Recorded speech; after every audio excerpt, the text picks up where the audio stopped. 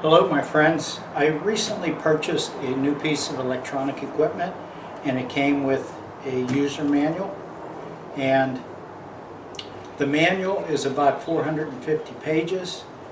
The print is very small, and instead of black and white it's kind of like a light gray and white, and even with my reading glasses on I'm straining to see the print.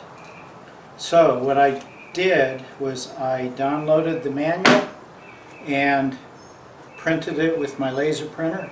So now I have 8.5 by 11 sheets, and here's about almost a whole ream of paper printed, and I can see this.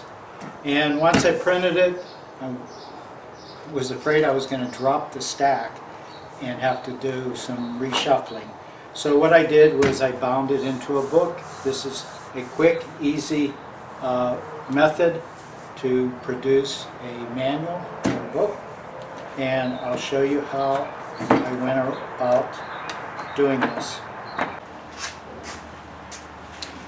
I made this clamping jig. This is to hold the ream of paper together. And what I have here is 428 pages. Just about an entire ream of paper. Okay, now we want to make sure that we glue the proper side. That's this side. I'm going to cover it with cardstock.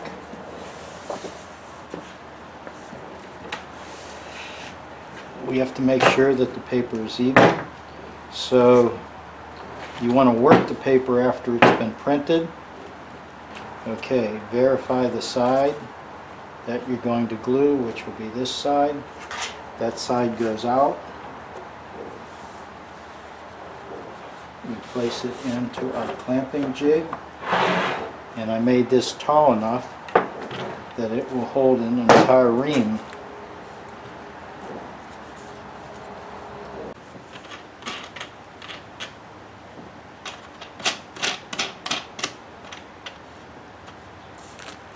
If you aren't gluing up a mass like this, you can use spring clips, binder clips.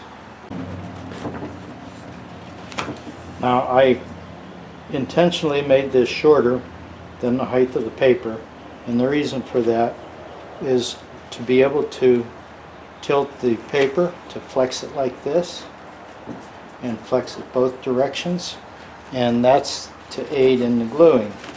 Now most books are made by folding a paper, and then you have a back.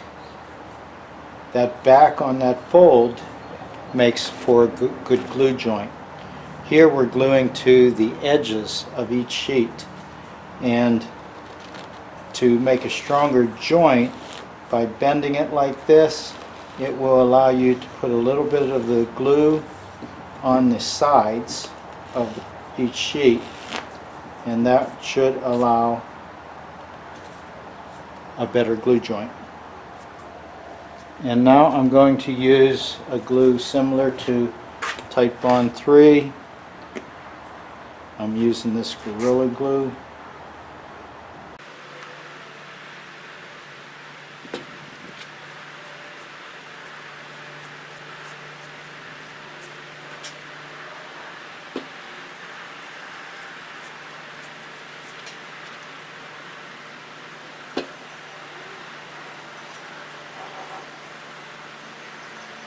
Okay, now we flex it.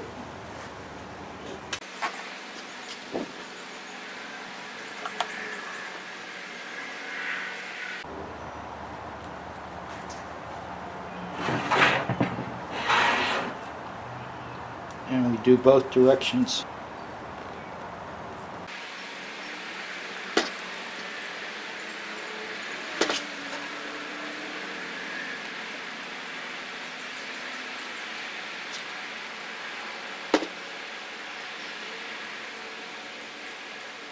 Once you have the glue on there, now we want to clamp this.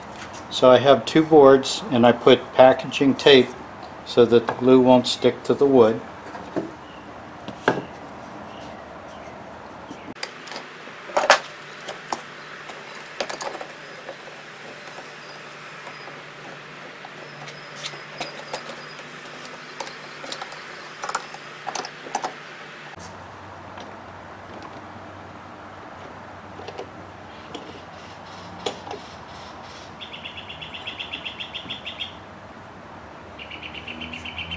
Now we leave it dry.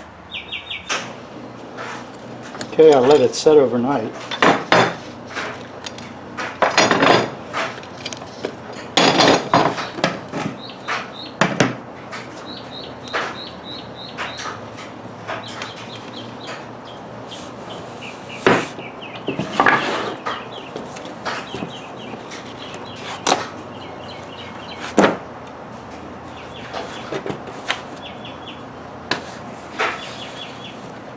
Okay, now what I want to do is strengthen the spine of the book, and I purchased this extra wide duct tape. And it's 1 1/8 over. So I'm going to mark this at 9/16.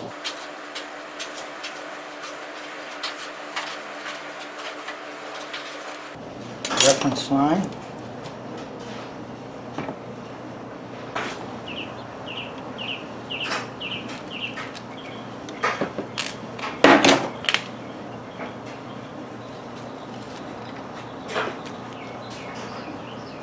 Okay, to that reference line.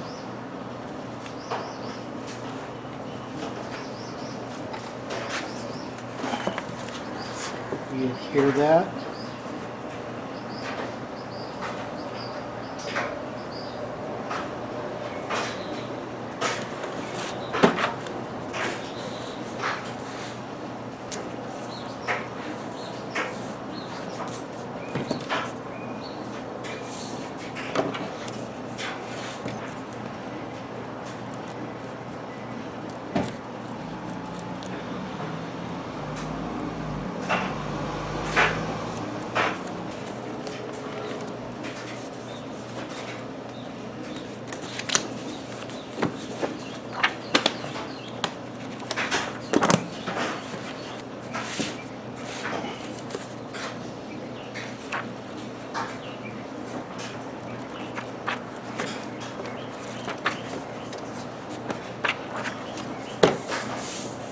We have a book.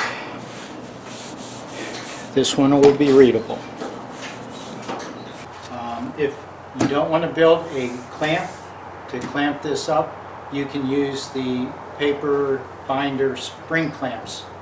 And if it's a smaller dimension that you're going to do. A larger one, I would recommend throwing together some sort of a clamping mechanism to hold this together. Hope you enjoyed this video. Thanks for watching, my friends. Bye-bye.